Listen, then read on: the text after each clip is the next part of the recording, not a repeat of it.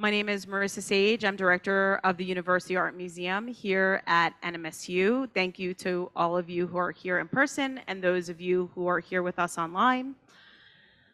I just wanted to, before I introduce Dr. Ortega, and Dr. Ortega can then introduce the rest of the panel, I just wanted to read a bit about you. Dr. Emmanuel Ortega is the Marilyn Thomas Scholar and Assistant Professor in Art of the Spanish Americas at the University of Illinois in Chicago.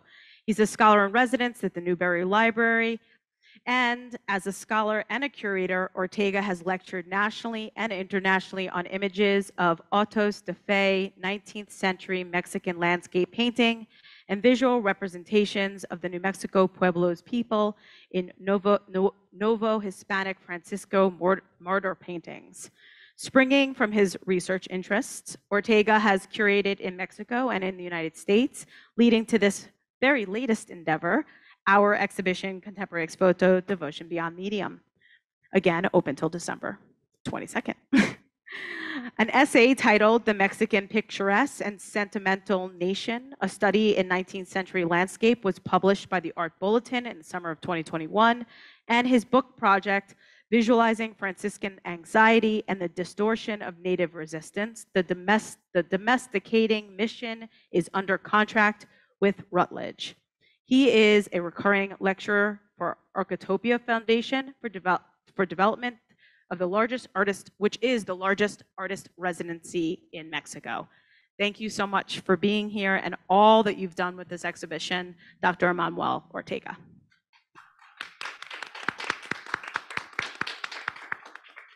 Thank you, everyone. At the NMSU Art Museum, as I mentioned before, it is one of the hardest working museum crew that I've seen in my life. It's incredible how much you all get to accomplish with a couple of people and stuff. And of course, everybody else. Thank you, Marisa. Thank you, Jasmine, Courtney, Lynn, everybody. Thank you for this opportunity. But I wanted to start, before I introduce our guests, I wanted to start with a quick note in relation to ideas of the border. Because one of the things that as a curator, I was attempting to do with this exhibition is to do a Latinx art show without being about Latinx stuff, sort of like the fantasies of Latinx. So if you will indulge me for a couple minutes, I wanted to read an introduction to some of these ideas. Gloria Anzaldúa in Borderlands, La Frontera, the New Mestiza, reflects on the condition of existing in the borderlands. She mentions, quote, whenever two or more cultures edge each other, where people of different races occupy the same territory, where under, lower, middle, and upper classes touch, where the space between two individuals shrinks with intimacy, end of quote. Further, historian Anna Nasser notes how Anzaldúa defines border people by, quote, being in and in between state, by their difference and abnormality that is constantly highlighted and punished for not conforming to the dominant culture and their culture, end of quote. Any conception of the border, that is the state of existence, quote unquote, in between, a clear place of boundaries between two realities, a political demarcation that defines two identities. In short, any reference to a static state, place, and condition that rests on the same binary that historically sought to erase its unsettling realities must be put into question. As these notions emerge, their conceptualization seems ironically, and pun intended, a bit one-sided. Namely, it is through US academic circles that the binary fantasy of the border has emerged and thrived. As such, we need to recontextualize historical notions of the frontier outside fantasies of the frontera. And in order to understand the lineage of implications that the edges of empire have represented for those who cannot conceive them, that is, for those who fear it and for whom it continues to exist. The ideological bloodline of the border between the US and Mexico, for instance, has less to do with our liminal mestizo, mestiza, mestiza fantasies as articulated by Anzaldúa than with colonial Puritan conceptions of the wilderness. Art historian Kirsten Pye Buick defined the wilderness as follows. Like the concept of progress, Puritans and their descendants had a deep connection with the idea of wilderness. And we need to deal with the idea of the wilderness in its old sense in order to understand the ideology of the frontier. She continues, the wilderness was the home of Indians, witches, as well as the devil. It was disorienting, literally bewildering, a space that could turn men of God into the very entities that they were born to contest. End of quote. The edges of empire have always fluctuated, their political boundaries ever shifting and their religious and moral significance always at a state of emergency. From the expansion of the Spanish borders into the Caribbean of the Americas in the late 15th century to the Gadsden Purchase of 1854, the political frontiers of empires have warped the Southwest into what it is today. They have never stopped changing. I was taught to always enact dynamic language in the articulation of it all.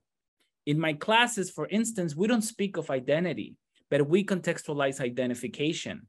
We don't speak of race nor class, but instead we learn about the process of racialization and classification that have affected North America for more than 5 centuries. As such, we organized this panel to actively engage in conversations where the idea of the border ceases to be a liminal fantasy in the articulation of identity with the purpose of exposing the ongoing processes of the borderalization, fronterización of our lands and what they have represented for Native Americans and all of those who have found ourselves contesting its limits due to the ever-shifting face of frontier.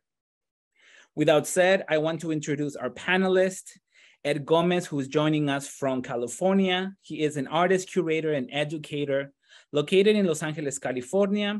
His academic research includes border art, alternative art, exhibition platforms, and concepts revolving around identity and border politics. He is currently an associate professor of art at California State University, San Bernardino, and specializes in art and technology with an emphasis on 3D software, fabrication, digital art, border art, and Chicanx art. Professor Gomez currently serves on the advisory committee of the Chich Marin Center for Chicano Art and Culture in the Riverside Art Museum.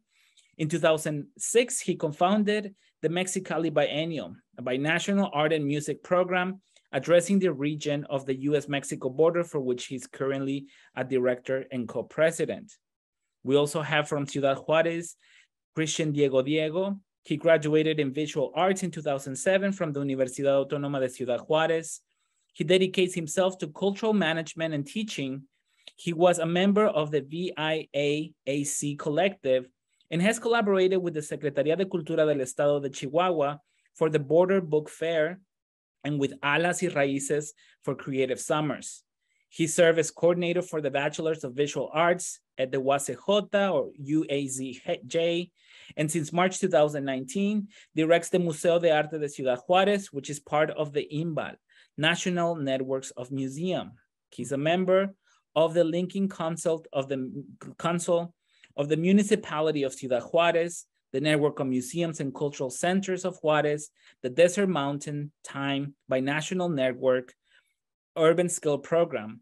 He coursed the diploma in executive training for cultural and museum leaders from the Instituto de Liderazgo en Museos, AC, and the Universidad Iberoamericana in Mexico City, and is currently pursuing a master's degree in cultural development at the Centro de Posgrados del Estado de Mexico. From Albuquerque, we have Josie Lopez. She is the head curator of art at the Albuquerque Museum, where she curated Inedible Blue, Indigo Across the Globe, The Printer's Proof, and The Carved Line, Block Printmaking in New Mexico. Currently, she's working on organizing upcoming traveling exhibitions for the museum and curating current and upcoming exhibitions featuring a broad range of art, historical, and contemporary themes. Lopez oversees the museum's collections and the permanent exhibition Common Ground, entitled Common Ground, Art in New Mexico. Prior to the cultural curatorial position at the Albuquerque Museum, Lopez curated Puerto Rico Defying Darkness, Currency, What Do You Value, and specialized in species and peril along the Rio Grande at 516 Arts. Lopez completed an BA in History and a Master's in Teaching at Brown University. She completed her PhD at the University of California, Berkeley. Her dissertation explored printmaking in 19th century Mexico, Spain, and France. Lopez's research and curatorial interests include examining art as a discursive agent in the political arena, the intersections of art and the environment, modern and contemporary Latin American art, and the history of Mexican and New Mexican art. As the 2013-2015 Eleanor Tufts Fellow at SMU, she taught courses on modern Mexico and the prints of Francisco Goya, and she has also taught the courses on the history of printmaking and European art at the University of New Mexico. From Juárez and El Paso, we have Edgar Picazo Merino. He is the founding co-director of the nonprofit Azul Arena organization, as well as the editor-in-chief of the magazine under the same name.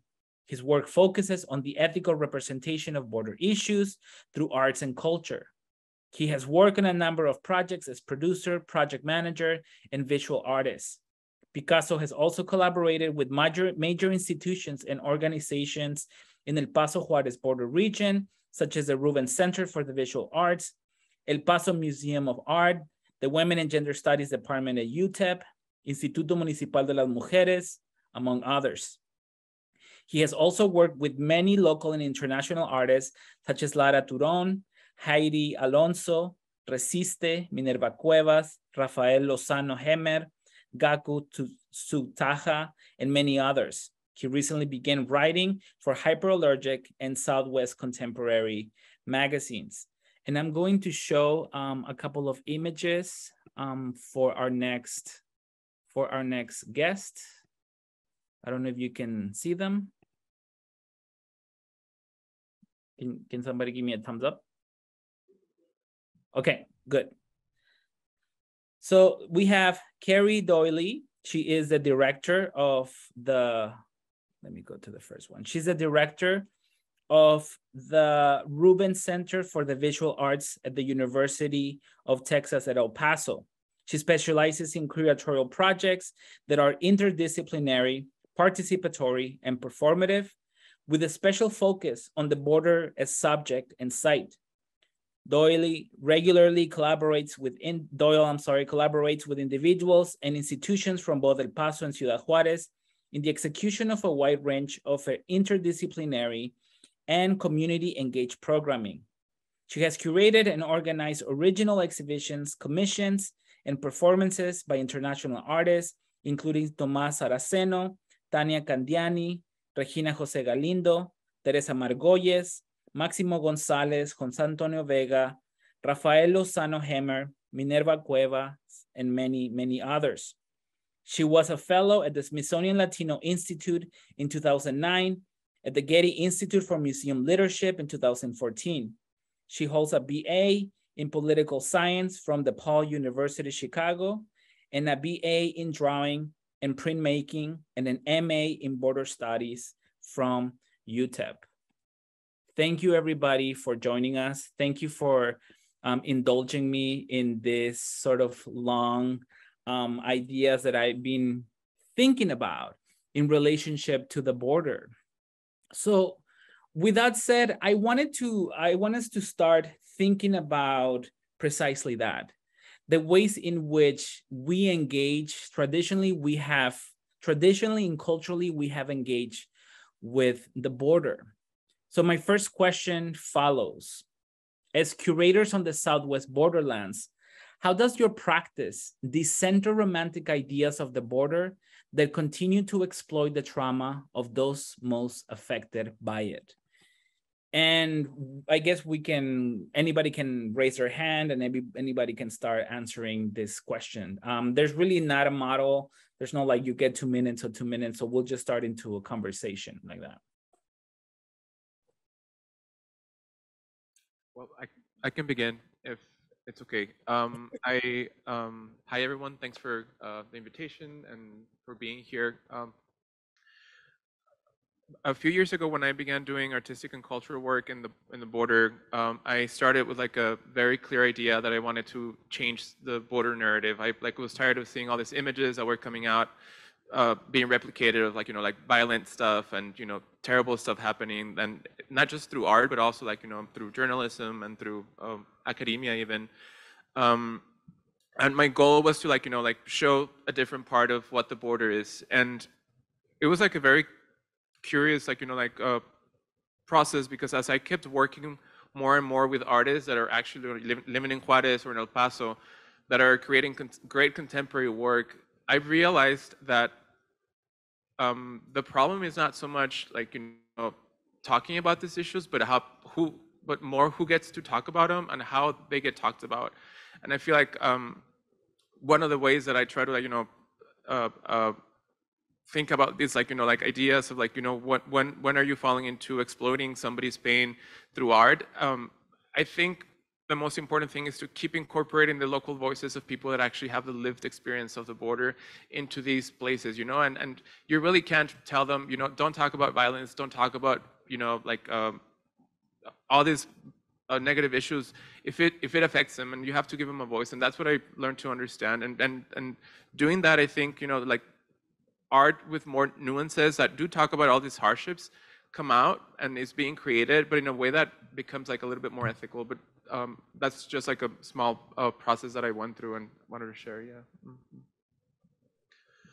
And jumping off of that, I think a project that I worked on when I was at 516 Arts called Species in Peril along the Rio Grande. We really wanted to try to break the curatorial model that we had been utilizing to do exhibitions, particularly around the environment. And we created a collaboration with Subankar Banerjee at the University of New Mexico. And we actually had this incredible series. We had about 8 artists, I think, that were participating in that particular project.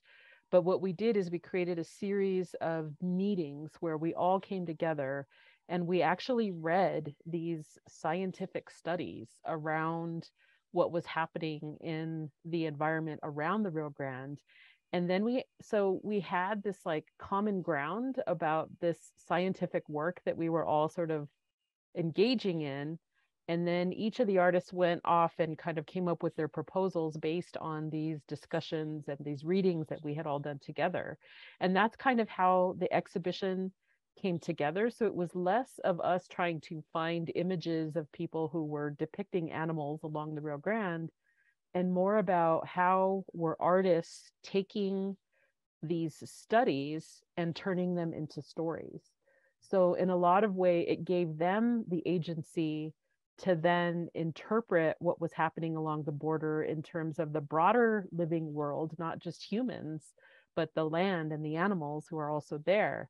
And I think by concentrating on a particular issue like that, it allowed us to dive a little bit deeper into also what the human impacts were without necessarily romanticizing, what was happening in terms of the negative impacts of what we see on the border.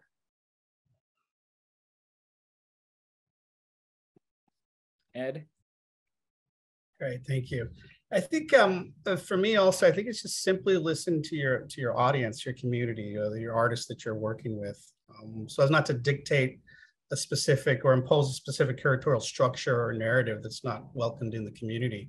The only way we've been able to sustain our curatorial practice in the Borderlands is to kind of build relationships with art communities, find ways in which everybody can benefit from these cultural exchanges that we produce, and create art opportunities on both sides of the border.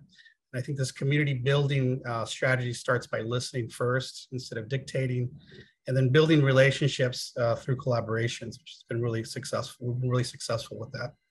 I think another curatorial practice that we like to employ is the non-fee-based open call process for submitting proposals. I think this process is merit-based, and it's not dependent upon recommendations from commercial gallerists, collectors, or curators, or even cultural institutions that often recycle the same roster of artists over and over again for specific agendas. I think some of the artists that we've worked with are not considered part of the academy, but have sustained art practice regardless of commercial success or international recognition. I think those are 2 key points, or 2 key practices that I think that are really important for us.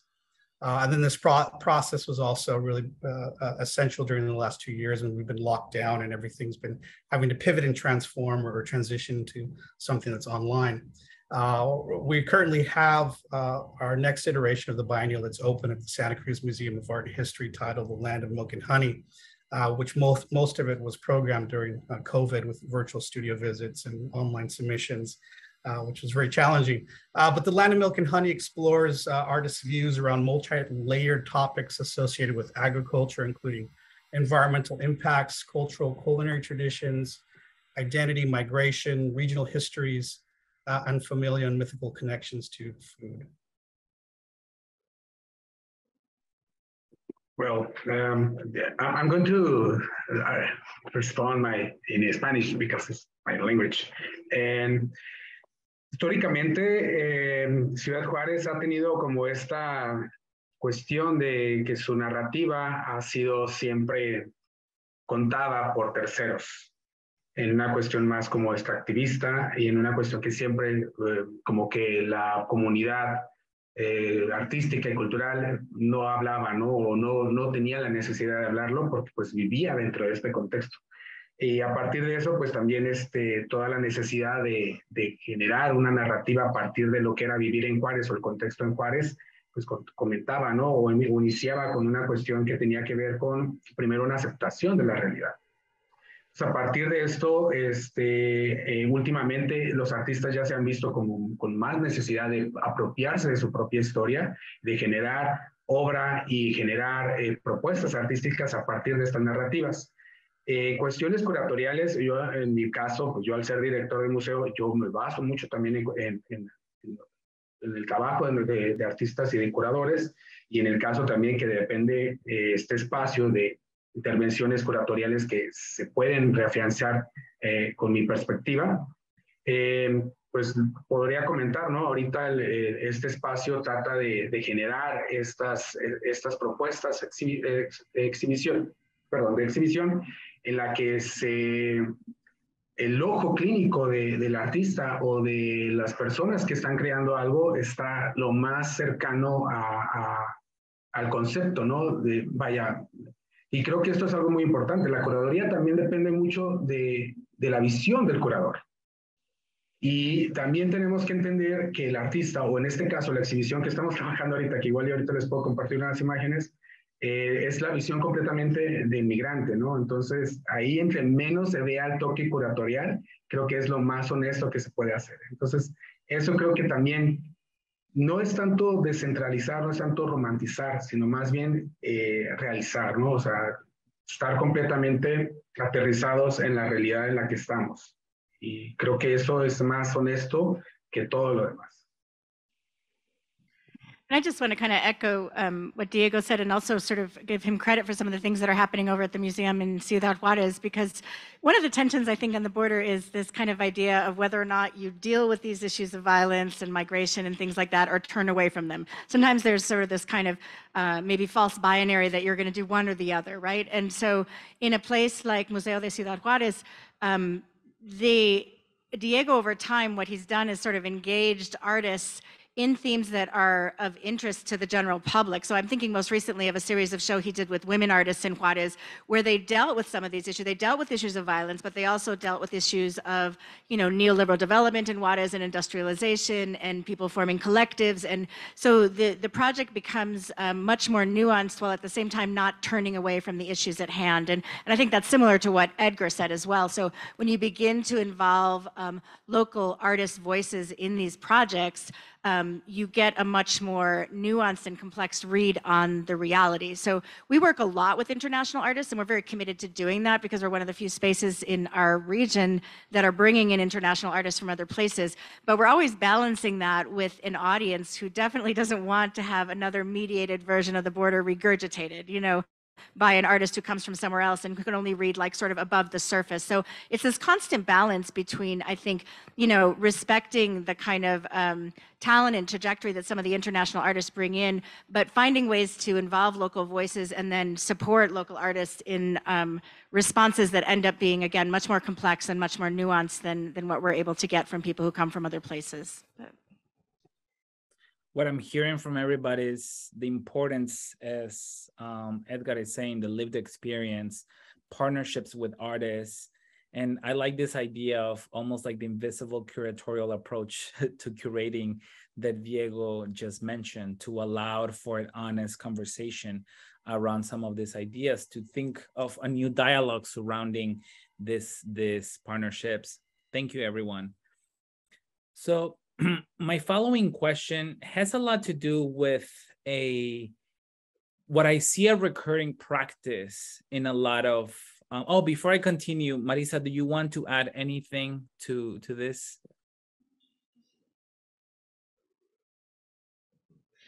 I think I would just actually echo many of the sentiments that were already spoken about. And I will also say that I think a big part of what almost all of us do, and Josie, this might have been a Desert on Mountain Time, which many of us are part of in different ways, which is a collective of institutions from Colorado down to Ciudad Juárez. And we're talking about going over Ed, so who knows?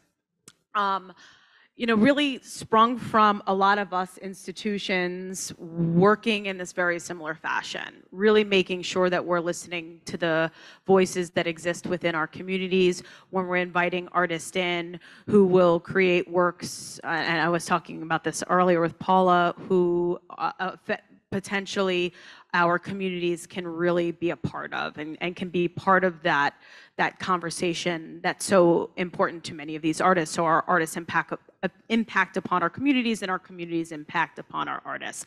And there's this reciprocality that I think many of us are part of within our institutions that allows for experimentation, really layered conversations, and nuanced views of what we're all speaking about here.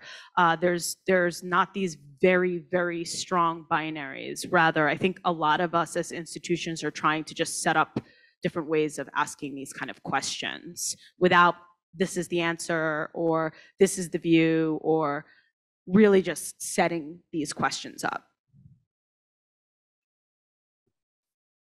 Thank you so much, Marisa, and sorry for that oversight. I apologize. So as there seems to be like a curatorial practice that we see in a lot of museums as a consequence to the pandemic, to the Black Lives Matter movements, that there's a nationwide reckoning with issues of race, class, and gender. And one of the things that I've noticed in a lot of spaces is the ways in which historical violences are addressed via the approaching contemporary practices from people of color mainly, almost as if the artists of colors are going to erase some of the violences that the same museums are either part of historically or they're trying to expose. So my question is the following: as a consequence to the Black Lives Matter movement in 2020, there has been a reckoning with the ways in which museums deal with violences associated with colonization and imperial expansion. Have you seen a demand on behalf of your visitors or the work or the artists you work with to expand upon this history? That's the first part of the question. And the second part, what do you think is the best course of action in delineating an anti-colonial agenda that does not involve the absolution of those who may feel implicated with this past? I can Josie. start. We had a somewhat complex situation at our museum because we, on our museum campus, it's not a monument that belongs to the museum, but it's part of City of Albuquerque's public art. But we actually have a, I think what Nick Estes called a monument to settler colonialism on our doorstep. And so we did have some major protests. There was sort of a taking down of a statue of Oñate that ended up having some violent repercussions. And in many ways, the museum was impacted, even though it was much more of an issue around the city of Albuquerque and how they were dealing with the monument, we still got a lot of the blowback from that situation. But what ended up happening is we had a lot of different ways of thinking about it. We're still dealing with it because it has to actually be a city council decision with whatever happens to that monument. But it spurred all kinds of, I think, interesting and productive conversation within our museum itself, because here we were directly dealing with settler colonialism in a way that was impacting our communities. And it's a really long story, so I'm not going to get into it. But one of the things that I learned from that whole process was something that our indigenous communities actually brought to the table. And what we noticed is that a lot of our indigenous communities were not engaging in these conversations that we were having around the project. And part of that was because they see themselves as sovereign nations. And so that conversation had to be done on a government to government basis. It wasn't about community dialogue. So what ended up happening through these dialogues is that we found that the struggle, the strife, the argument was actually within the Latino community itself. It was the Hispanos who were really offended that we were taking down the statue, and the Chicanos who were upset that there was a statue of Oñate to begin with.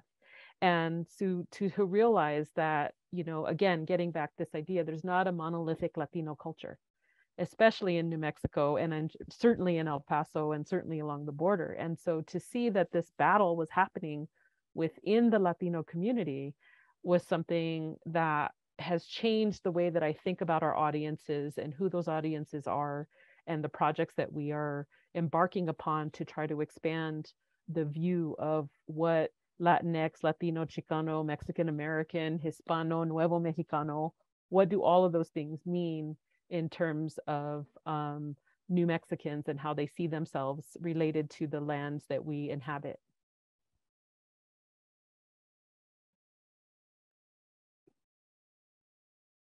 Does anybody else want to address some of these ideas? I was just going to say, being a university art museum, but then also like being, again, one of the major institutions in an area that has very little artistic infrastructure. I think one of the ways that we have attempted to address this over the years, both pre and post, you know, pandemic, is by training arts professionals, you know, and I think that, you know, part of that started with our students in our museum studies program and in our internship program. And so, you know, some of those people go other places. So we're really proud of like Andres Payan, who's at Contemporary Craft, Carolina Franco at Site Santa Fe, Arely Rocha, who's at NYU right now. Like those are people who came from our program who were given opportunities to really be engaged at a very young age.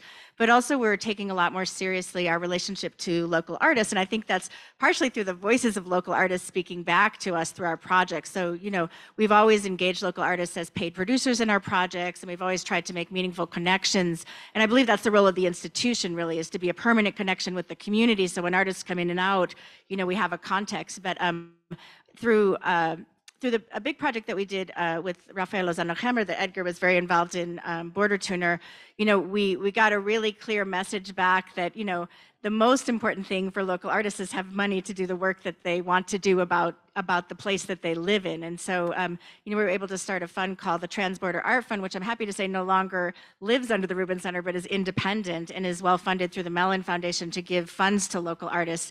And then we're also looking at how do we incorporate local artists into professional positions inside of our institution without requiring them to take the traditional path of, you know, necessarily leaving the city, going to a PhD program, coming back, sort of looking at what are the kind of local intelligence that people bring, what are the sort of things that people have learned from just being an artist in this place, and how do you find a meeting point between the institution and practices that have already been happening in the community with very little resources and very little infrastructure. How do you find a meeting point between those two? And it's not sort of asking someone to, you know, transform their practice into an institutional practice, but sort of the institution meeting them halfway. So I think for us, you know, we don't have a lot of kickback from our audience in general, but we've had a lot of critique, I think, from artists over the years, and we've tried to hear that and incorporate that in some ways. And as an institution, we're only 15 years old, but to grow, you know, in that and learn about, I think for us, those practices have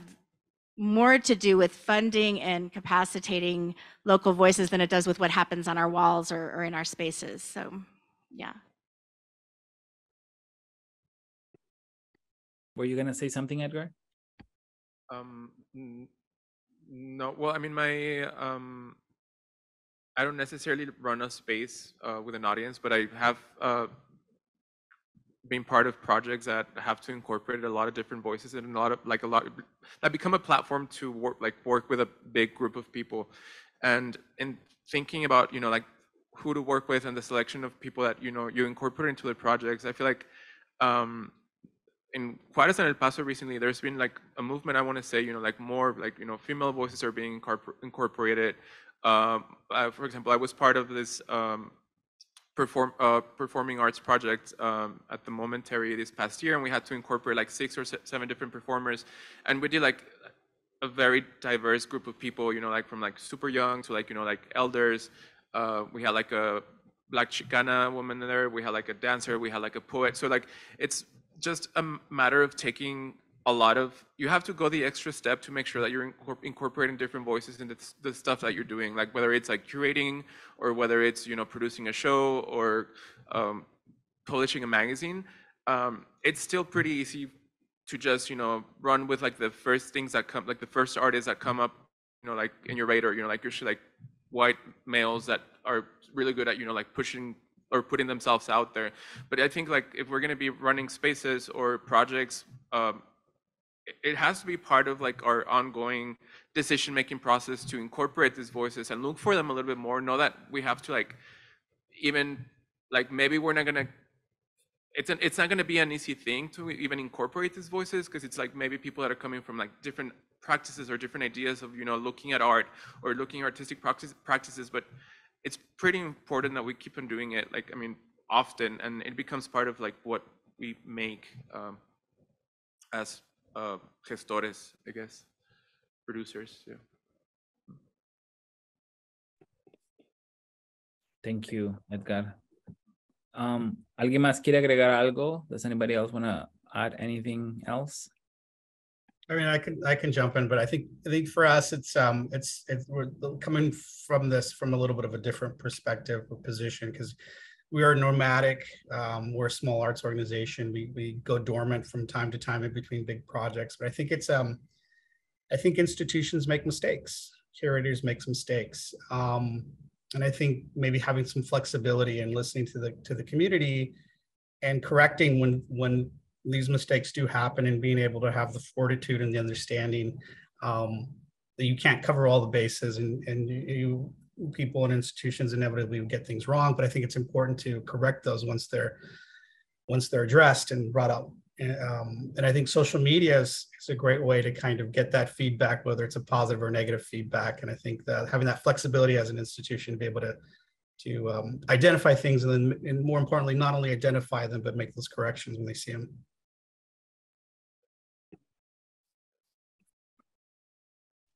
Bueno, pues en nuestro caso, que somos como un museo federal, ¿no? Que cumplimos y seguimos con cuestiones de ejes que tienen una transversalidad y que directamente contienen con temáticas, ¿no? Que a veces van incluidas a partir de diferentes poblaciones. Pareciera que en un momento dado es como se convierte como un checklist, ¿no? De que, hay que cumplir con ciertas características, ciertos rigores, pero más bien nosotros, bueno, lo que vemos no es forzar los proyectos, no es que estés forzando el proyecto, si el proyecto nace con una naturaleza en la que los ciertos grupos están involucrados, es ahí donde puede generarse una proyección tanto expositiva como artística.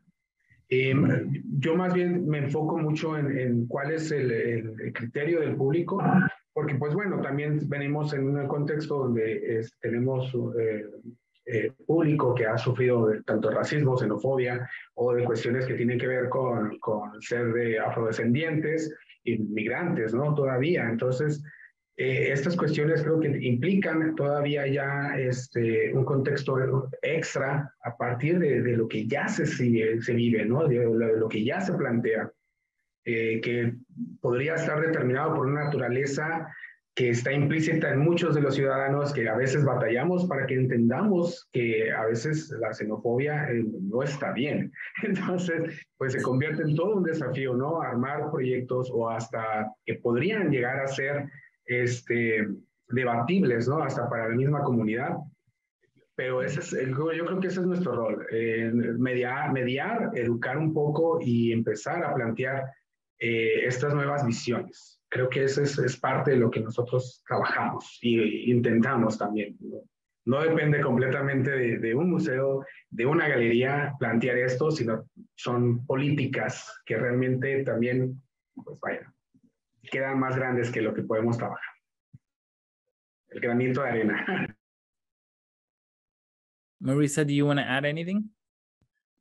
Yeah, I mean, I think a big part of, again, what we're all saying is, you know, really reaching back into our communities and listening to our communities' voices. Here at NMSU, we're on a Hispanic serving institution, in a Hispanic serving institution in a Hispanic majority region.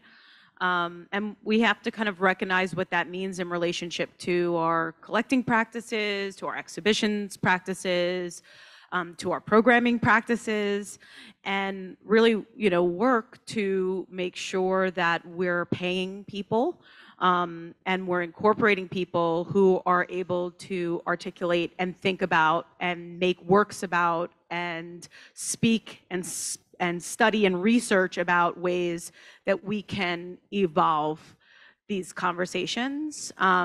They're difficult.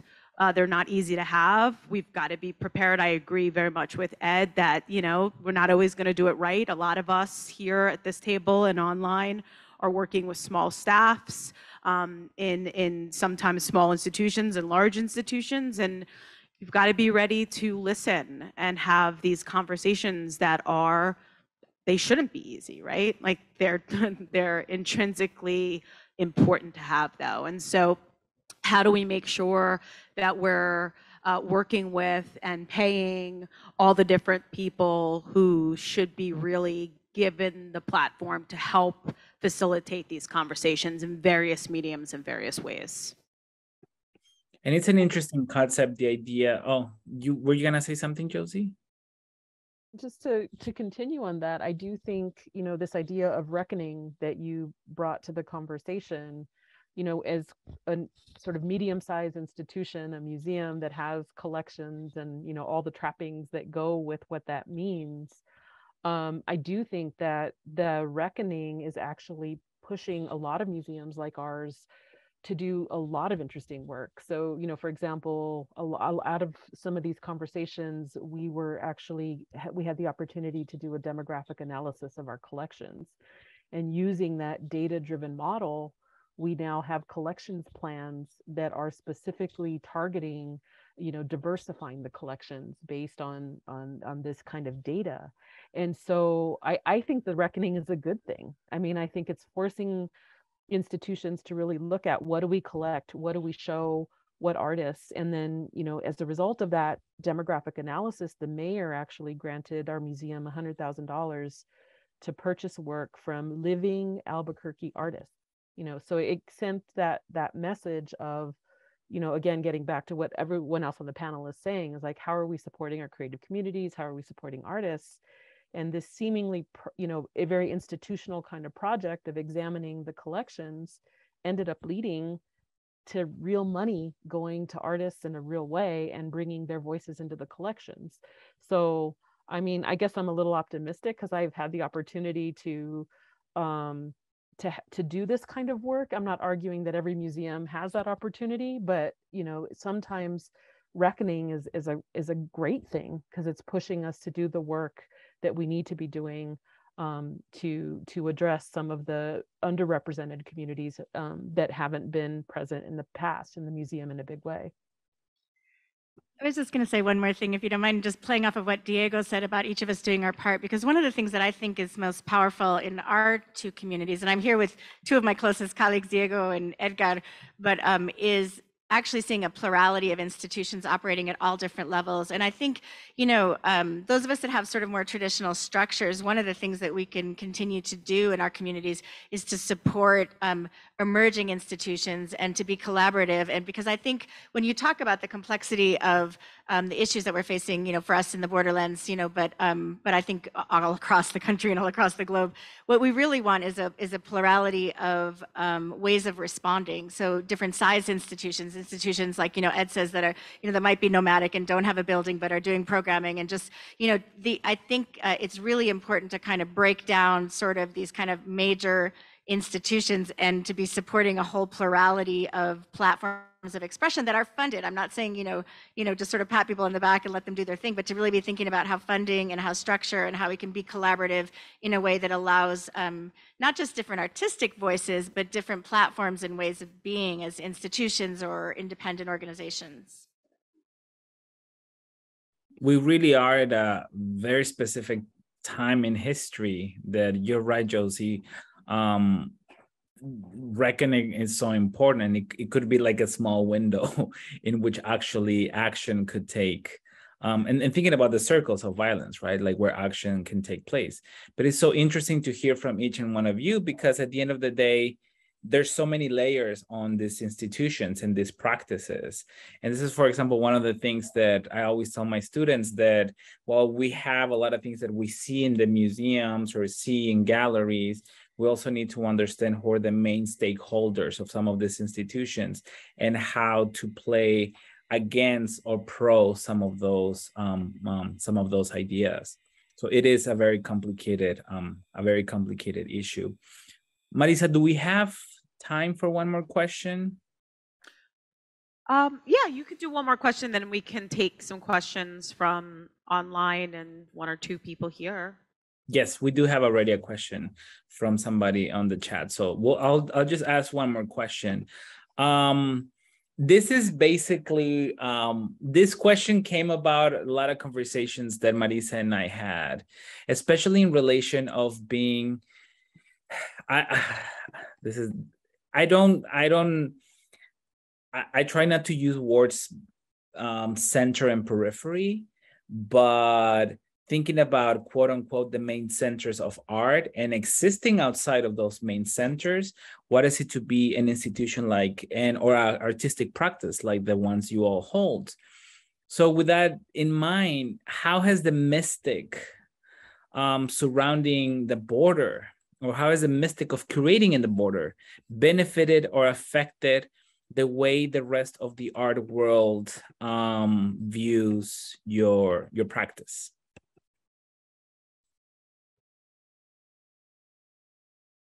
Wait, I need you to ask me that again.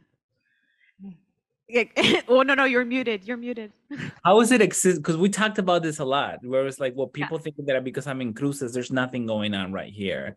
There's this idea of being in the border that somehow it's not being in New York or being in Berlin or being in Mexico City.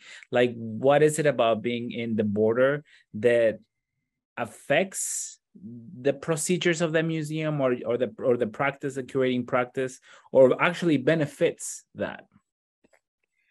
I think, over the years, for better or for worse, and lots of times for worse. I mean, I'm proud of all the projects that we did, but I think we were able to draw a lot of artists that were much bigger than our budget or our profile, because there were artists that were interested in making work about the border. And so it's a bit of a double-edged sword.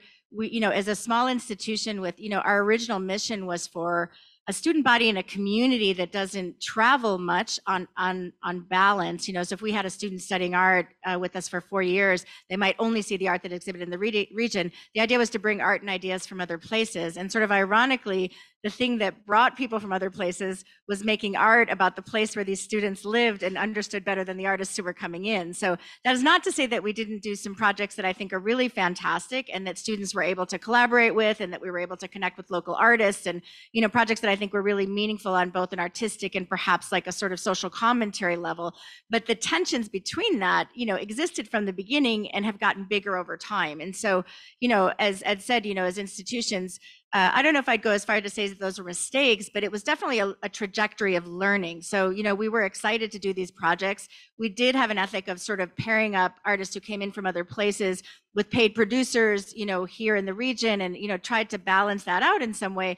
But there's a tension overall between the work that's being made, but also an audience. The work that was made, I think would have shown really well in New York or LA, and much of it did go on and was shown other places. I think it taught other people about the border, but for our audiences who have a lived experience of the border, it wasn't really revelatory work, right? So it was work that sort of replicated this, again, mediated experience of the border that's known by people who live in the border and people who live outside of the border. So that tension over time, but it's also been a point of great growth for us. I mean, some of the best conversations we have had from local artists having a critique of that, or us feeling the weight of that and trying to address it through, institutional change. And so, but it's been complicated. Yeah. And then the other thing that always happens, I think this happens to anybody that like works in a university museum or in a museum outside of like New York, LA, Chicago, is you go somewhere and you're like, oh, I work at a university museum in El Paso, Texas, and people's brains go dead. And then they can't hear anything else that you're saying. Like you're just like, rah, rah, rah, rah, rah, rah. They might like catch something like, Teresa Margolis, I think I heard of her, like, something like that. But it's just, and it kills me. And I don't even like, I just am like, I'm from El Paso, Texas as well. But yeah. I think another way that it really affects art being produced in the border is, I mean, talking about like this like centralization of funds and art and everything that's been happening for like, centuries, ever since like, the colonies and so there's this lack of understanding of what the place is. There's lack of funds, like, like honestly, like central governments don't give a shit about, like what's going on the border. Like we get very limited resources. We don't have like an infrastructure like for art or for like social growth or for like for anything. So I like a dynamic that I feel that ends up happening is that the artists take on roles that become like very socially engaged. So you see a lot of art that's being produced that's like, beyond just producing a piece. It's, like actually like, working within the community and doing projects with different segments of the community. So a lot of the work is informed by these processes, and I feel like that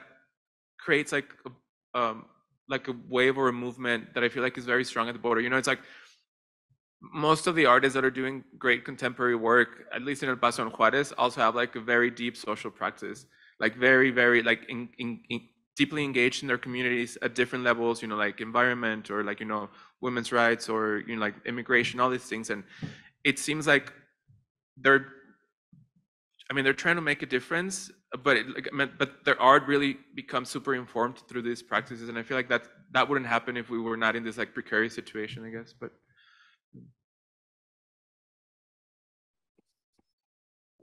I will say, as a born and raised New Yorker, I think a city center is where your community makes it. A metropolis, or I'm not gonna lie, like I think I'm a little bit in the sky about some of these ideas, but I think we're in one of the most important rich cultural places that is important on so many various levels to the United States and Mexico, and we're at this convergence of so many different highways, interstates, and conversations that are so important, have such large ripple effects across the country and globally. And I don't believe that any one place gets to call itself the most important place when it comes to really anything. But I just think that it's about your community, and it's the same thing I believe about these ideas that we have now about politics and voting and superstars, and really like you have to care and invest in your community, and you want to bring outside voices in who care and can think about your community, and vice versa, which I said earlier. And I just being from this place and having been part of the commercial art world, I just have this perspective that there's so much more risk taking here.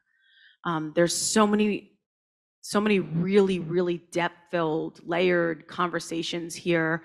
There's so much openness. There's so much collaboration. There isn't a person that I feel like I can't just pick up the phone and call in New Mexico. Some people don't love to have phone conversations, but in general, Text me, please. Manuel got used to it. So I feel like there's this, again, and I know I'm being a little bit optimistic and a little bit starry-eyed, but I do think that there's these conversations that happen here that don't really happen in any place that I've lived in.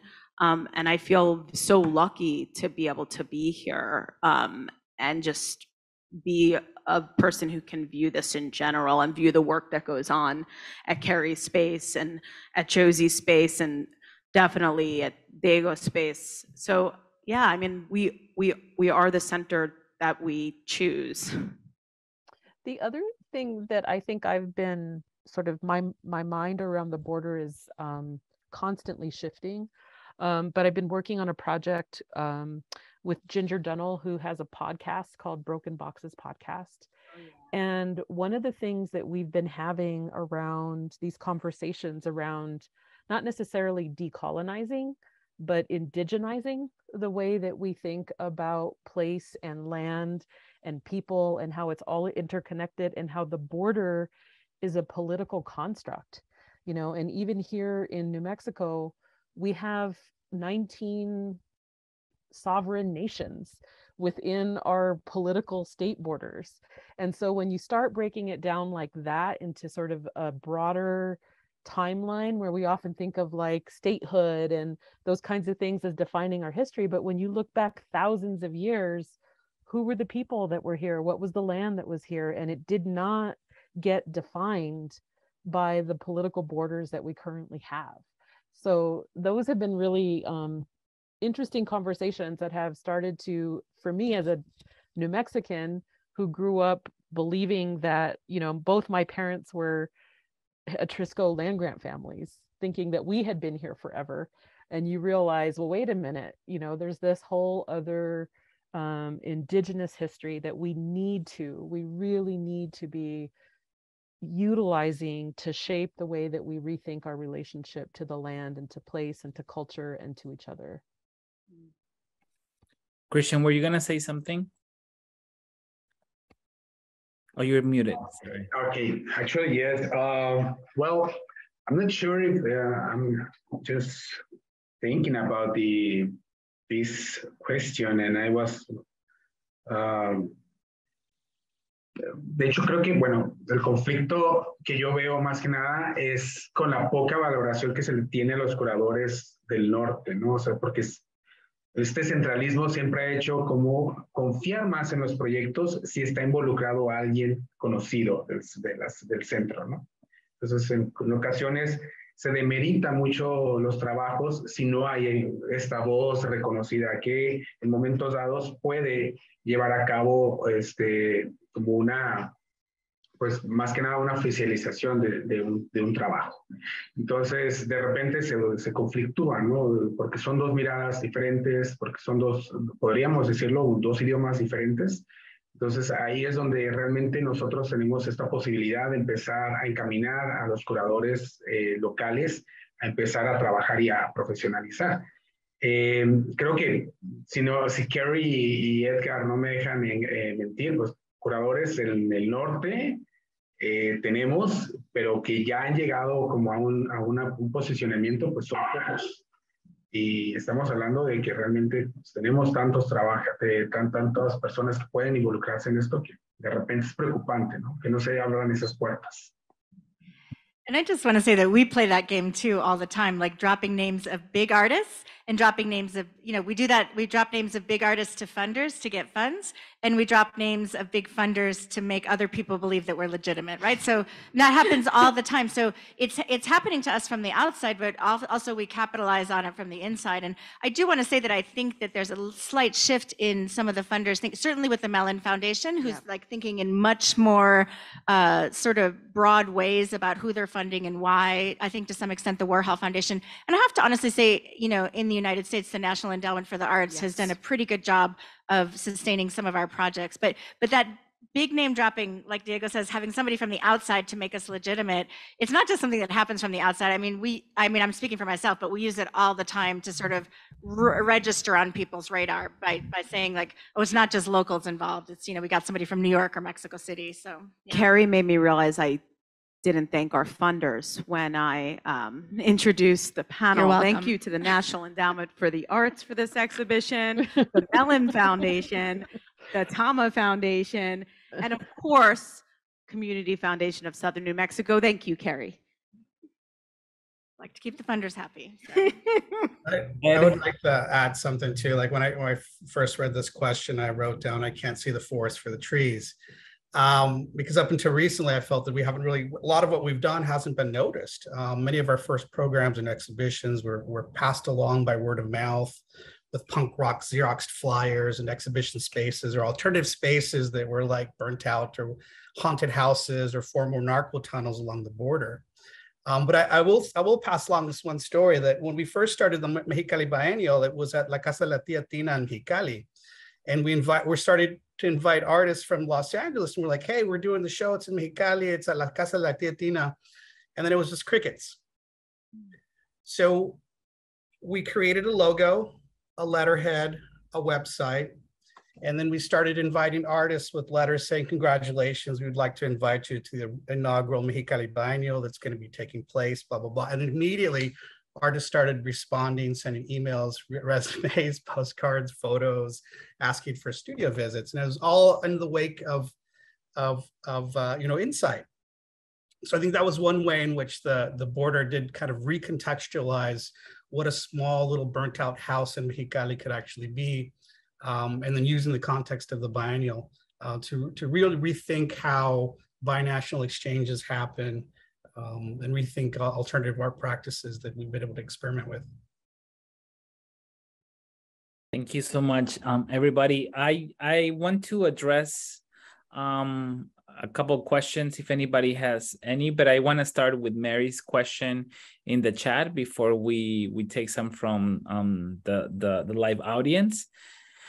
Mary says, my question is, how can we reach the silent community, the ones who aren't proactive about art, who don't even know why they need it, or who do have opinions and interests, but don't feel they have an avenue to be welcome at or have a voice in these events or venues?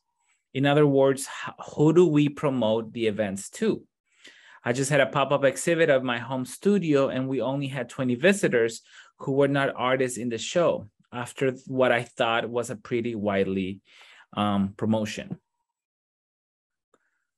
This is just a joke, and then people can answer the question, but there's a really funny New Yorker cartoon that has a woman saying, our mission is to bring the arts to people who don't want the arts. So, and sometimes I feel like that really, and so, I mean, that's not a great answer to the question, but, we've had 20 people show up to a show that we've spent, a year curating. And so I do, as an institution, I do think it's our job to develop relationships with the community and a two-way kind of dialogue so that we're really understanding. I mean, not that we're going to program by, whatever, like online vote or something like that, but to sort of develop relationships and to also show up to where people are and understand their context and invite them back and not expect people just to show up because it's art, but just sort of, I think most of our PR, most of what happens in our space happens through actual events. So whether those are educational events or lectures or school groups visiting or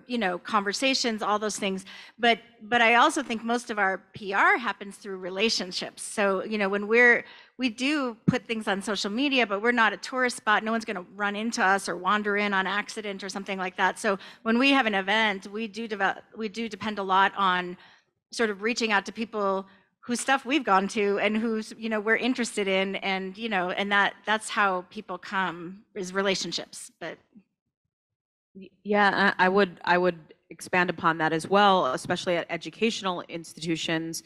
Take what your students say to heart.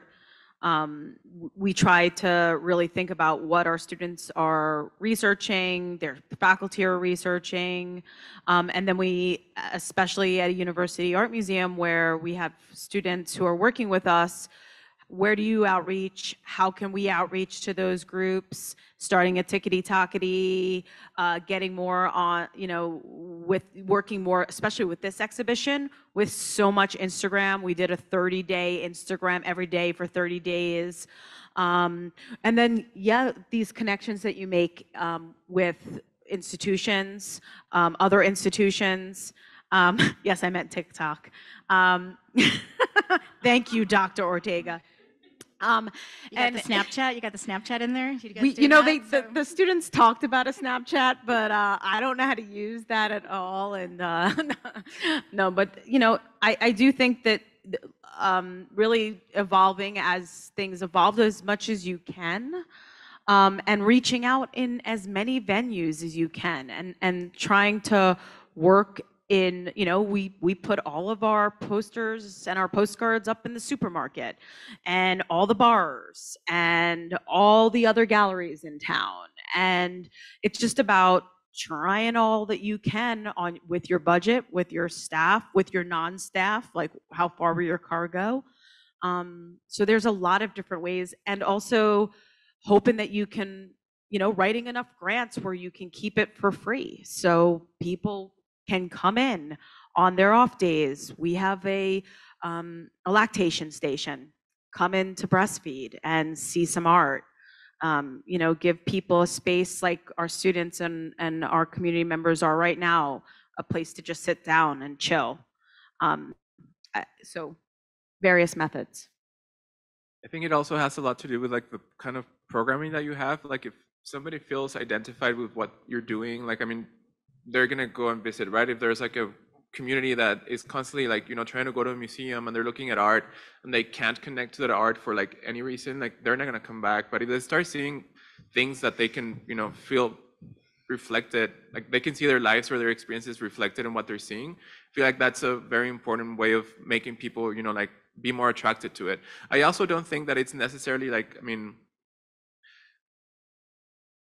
like, you know, like I mean, definitely like as an institution or like, you know, like, or working for like a project, you of course want to make sure you spread the word and you let everybody know what's happening, but also like having the burden of like converting people to like art, you know, like that would be great, but it's also like, I mean, it's really not up to us to like, you know, have to fight that fight, I believe.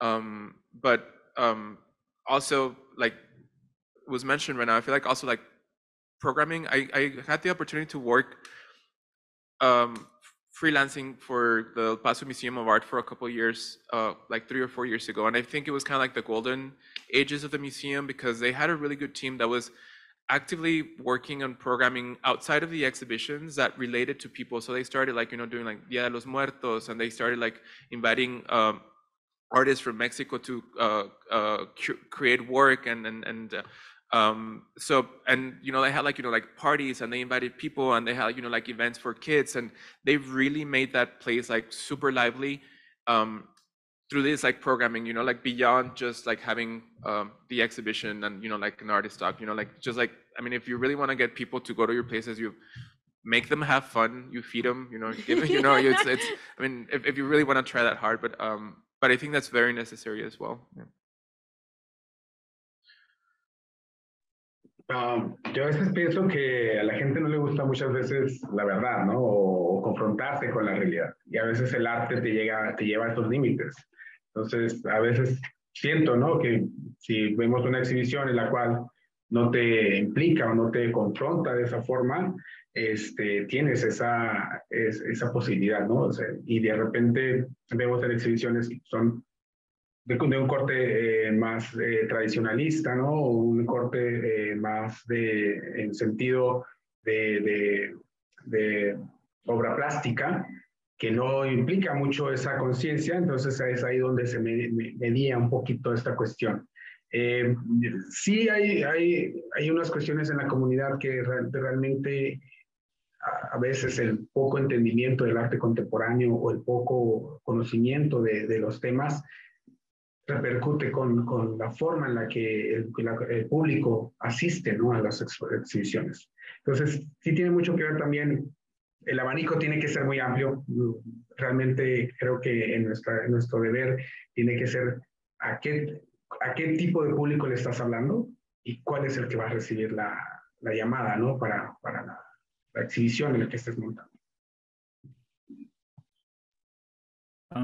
Ed?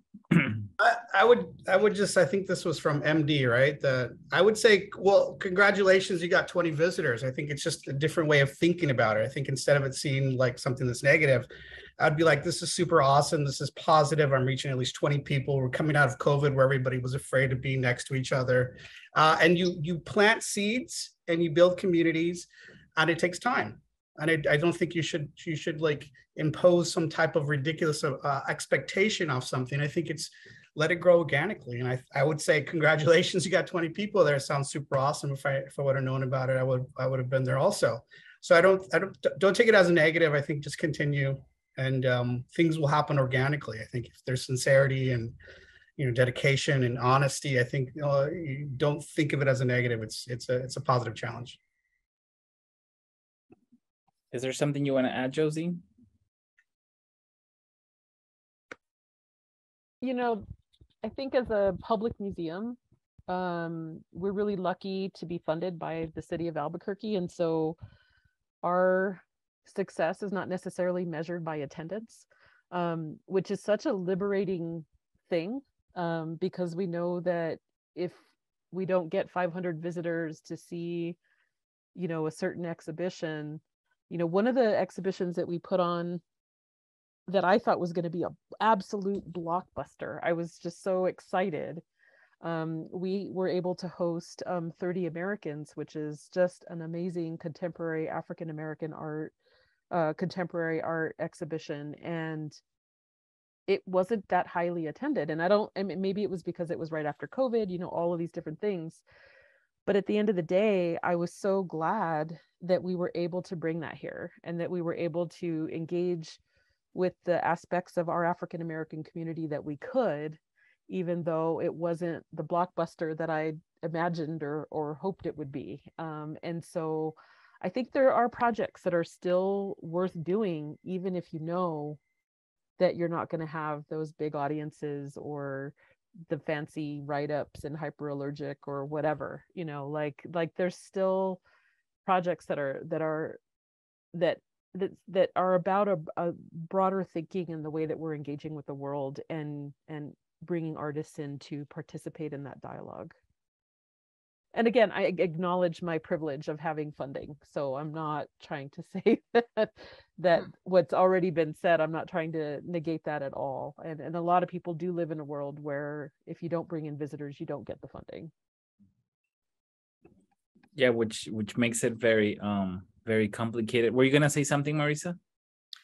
Oh, no. I was gonna ask if anyone in the audience here had any questions. Were there other Zoom questions? Just a comment from Motoko Furuhashi. This exhibition was truly amazing, and I really hope it will travel to different parts of the country or the world. Us too. Yeah, we are working on that. We are working on a traveling package, right, Emmanuel? And we are hoping that this exhibition will travel and could potentially have additions in other places that it might go. And thinking about artists all over who are can be part of the conversation that we have within this exhibition. I would like to say just one more thing on the last conversation we were having, which is I also think it's a privilege to be able to have exhibitions that make you happy, but it sounds like you're supporting your community. And again, I'm always like thinking about who's here and who walks through these doors. And I also really love seeing work, and if I can make a show that I believe other people will want to walk through, and they'll want to take part in a panel like this, and I get to hear these kind of conversations, I've got to imagine that other people want to hear it too on some level, and you just have to do it because you can't not do it. For your community and potentially for yourself, if if yourself is the community. Yeah. I just wanted to add to what you were saying about including other people in the dialogue. For us, was really important to think about this idea of absolution when we were putting together the show and ways in which contemporary artists can address historic pieces. So the hope is for the exhibition to travel. The hope is to engage other artists in other centers, to think about maybe local historic collections in relation to these ideas around devotion. So yes, we're working on it. Hopefully it will work out. But any more questions from our Zoom guests, or any last comments that we want to add? Yeah, go ahead, Paula. I'm wondering if you find, as curators, cultural practitioners on the Borderlands, that I'm wondering if you feel that your audience is of a particular political party, and if there is a desire to have political conversations that, again, I appreciated that question about like reckonings within institutions, and whether or not there's some aspect to where you are reaching out in ways that to party in this hyper political moment that's really divisive, like how you might deal with that. If you understand, I don't think I said that so well, but maybe you get at what I'm trying to ask. I get you, Paula. And it's really interesting because I don't want to exaggerate this, but I do want to say this. I think, in El Paso, I'm just going to speak for El Paso, not for Juárez or Las Cruces, but in El Paso, we've spoken a lot in the past 10 years about the fact that we live in this sort of interesting bubble of tolerance. And again, I don't want to exaggerate that. However, even though El Paso is largely Democratic, you will see, Democratic and Republican people being in projects together and having conversations together. When we did that border tuner project, our mayor at the time was a Republican, but came up and talked about the importance of our two border cities being connected and the history of, people in both cities having friendships and relationships and language and business relationships across borders. And, I think, I'm from Chicago originally, so I was traveling back and forth a lot, during the, 2016 and 2020 election cycles. And it was a shock to me every time to see that polarization when I got to a place like Chicago, and then to come back to El Paso and feel that that was somewhat muted. And again, that could very easily be exaggerated, but I think that we are not necessarily in El Paso operating in that hyper-political environment that much of the country is operating in, even though, we certainly felt that tremendous wave of immigrants, particularly in 2019. We're very involved, many of us like hands-on in, feeding people and sheltering people, and, the unaccompanied minors in our community, and the militarization of the border. The conversation at the moment, I would say, is still largely tolerant, which is, I think, a very, very special thing about that place for me. So, yeah. We don't have that luxury in Albuquerque. No. We have just to give you an example. Hi, Paula, it's great to see you. We have a in-house curated exhibition of the collections on wit, humor, and satire, which was very much embedded in my research. And we literally have had comments like, this is a communist promoting exhibition.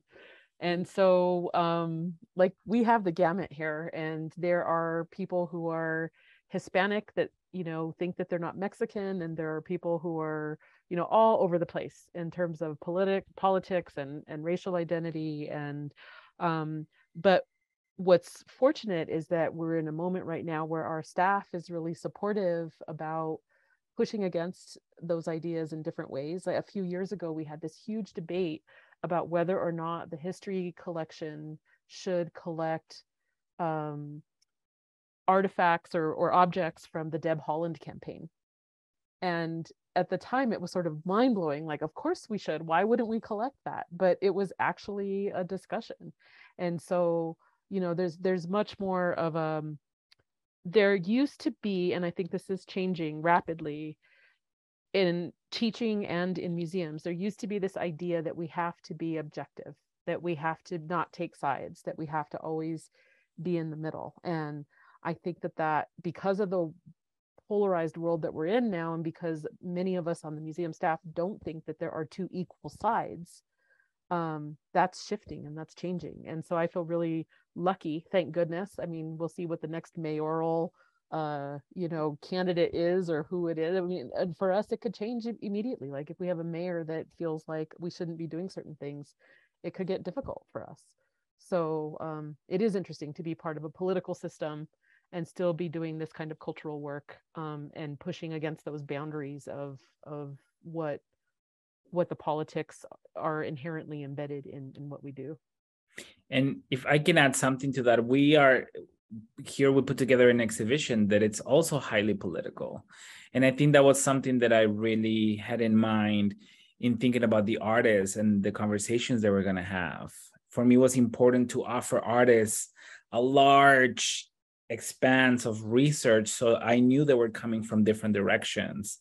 So it is important to understand the importance of the Christian or the Catholic Church in relation to small communities and the ways in which they create community, but that's not to absolve them from the legacy of violence they belong to. And I feel like sort of creating a point where you offer different perspectives allows for a much richer conversation as opposed to one side or the other. Not to say that you are allowing for these hateful voices to take place. It's simply that many, and most of the times, the histories are so much more nuanced. And there's art and that's the beauty about art, right? That it allows for that nuance to take place. It's just a matter of how and that takes place. I'll also say in this exhibition, Dr. Ortega, you had us have conversations with so many community members as part of this exhibition of so many different ages, from the pieces that integrate our student stories into them with the Viches family, to the 327 children who made retablos. And throughout those pieces, and then into the threads in the contemporary artist and the historical collection, you see so many conversations that we believe are socially integral to party lines right now that have been happening for 150, 200 years. Right? These pieces from 1850s and then some of the kids from 2022. These conversations are cyclical, and they're so important to have, but there's so many conversations that you see happening that I think you've really pulled out within this curation. Thank you. Ed, you were going to say something? Just to give a quick example of a curatorial project we worked on back in 2016 when things just went wrong. We created right before the 2016 election, we did basically an art propaganda show that was very left-leaning, showing artwork, political artwork that was very leaning towards a very liberal democratic kind of position. The elections happen, Donald Trump gets elected, and in the front window of the Fine Art Complex in Tempe, Arizona, where the exhibition was, we had Robbie Canal posters that were basically showing the picture of Trump, saying how when Mexico sends its people, it sends its rapists and criminals. And on the other, it was bully culprit, and then that quote, and it was a red, white, and black wall of Robbie Canal posters that were very critical of Trump. Trump gets elected the very next day. The gallery gets bomb threats on the lives of the gallerists. The gallery was vandalized. Windows were broken because our left-leaning liberal political propaganda show was labeled alt-right, white supremacist, and we were all racists that were supporting this kind of really horrible agenda. And so I think I've learned to, consider the precise opposite, and with the understanding that when political shows happen, messaging and being able to take back the narrative is really important, because things can go wrong. And I think that, you know, that's a lesson that I've learned, and my fellow curators, Luis Hernandez and my wife, April Lillard, learned, because what we were trying to do was understood completely the opposite. And there were consequences to that too. Very interesting. Christian, you want to add anything else?